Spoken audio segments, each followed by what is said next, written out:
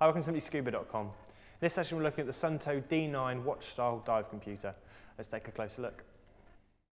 Okay, so we'll take a look at some of the features on the dive computer then. It comes in a either rubberized strap, we also get a stainless steel strap as well. Obviously being a watch-style computer, we have a nice low profile as you tend to wear it on your wrist a little more. Makes it a little more comfortable, a little more nice on your wrist. We have some nice large buttons on the outside as well. These protrude nicely, so they're nice and easy to locate, especially if you've got gloves on as well, and easy to depress. Nice large dot matrix screen in the centre as well. Makes it really easy to read the contents, especially when you're underwater. So some of the features we've got built into the computer system itself. We have a dual mix option, so you can switch between mixes during the dive. We have altitude adjustment as well, so if you're diving above sea level, you can go into the system, make the relevant changes, and then the computer can make the calculations for you. We have audio and visual alarms built in to alert you. We also have a digital compass as well. There's a PC interface as well that you can buy optionally extra. Just plugs into the side here, and you can transfer all the contents of the dive computer onto a PC, get some extra bits and pieces like graphs, and obviously store your logbook on there as well. We also have a dive planner built in, making you extra prepared for your dive before you even enter the water. So let's take a look at the menu system. So the menu on the dive computer's navigated via the buttons just on the outside. We have a mode button, a select button in the top corner, and some up and down keys just in the bottom as well. It's currently sat in its time mode. This is the default mode that the computer switches to. Obviously if you wear it as your standard watch as well, this is the mode you'll have it sat on for the majority of the time. So on the time mode, as you can see, we have a nice large time display. We have the date indicated just in the bottom corner here, and also the day. You can change this information at the bottom just by pressing the up key in the bottom corner here. You can then display seconds, there's a dual time, and also a stopwatch. You can access time settings by holding down the down button just for a few seconds, which will send you through to the time settings menu. This is then navigated again with the up and down keys. You can scroll through things such as alarms, times, dual times, dates, and other various settings. To select one of these, just highlight it and then press the select key, and then make the relevant changes again with the up and down keys at the bottom.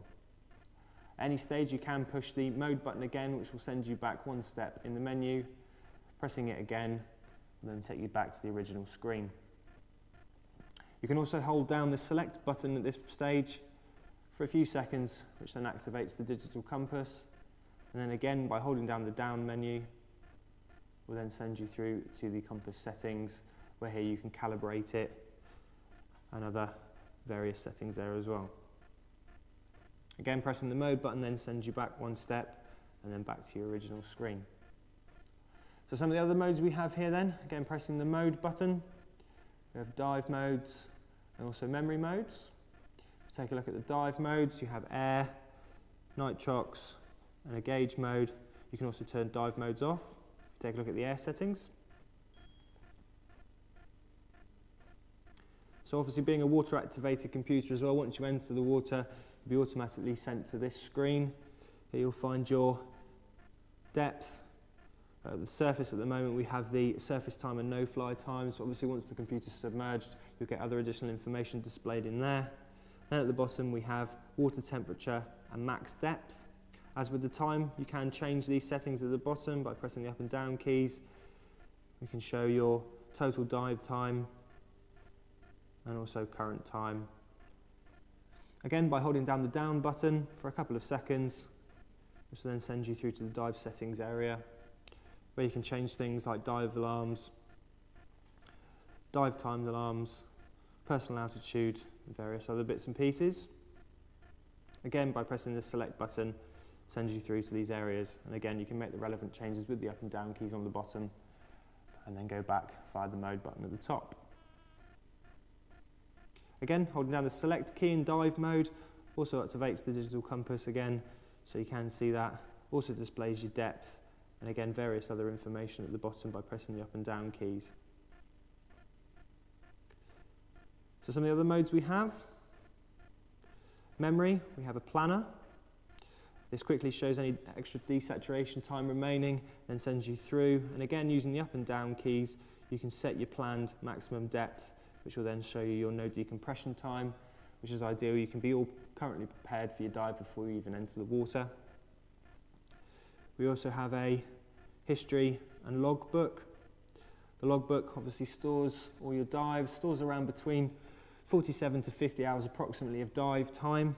Obviously this hasn't got any dives currently stored on it, but you can then use again the up and down keys to flick through your stored dives, and with using that optional PC interface you can then transmit all your stored dives onto your PC. The history stores the relevant information from your last dive, so if you have a logbook that you want to store your information in after your dive, you can go to this screen at a later date and get all the relevant information from your previous dive. So as you can see, it's a really easy to navigate menu, nice and clear screen, really easy to use.